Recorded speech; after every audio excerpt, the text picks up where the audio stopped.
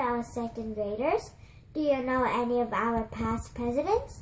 Do you know the 39th president who was a peanut farmer? Bet you don't. So listen carefully as I share to you my president and you'll be in the know.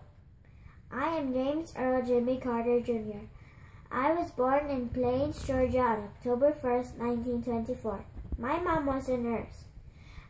We had a huge peanut farm. I was very smart in school till I entered the Navy. I married Rosa and we had 4 children. In the Navy, I was good in fixing submarines and battleships. When I got tired of fixing, I went back to the peanut farm. Then, I got bored with peanuts. I joined politics. What is politics, by the way? I became a senator twice. What? 2 times? Isn't it awesome?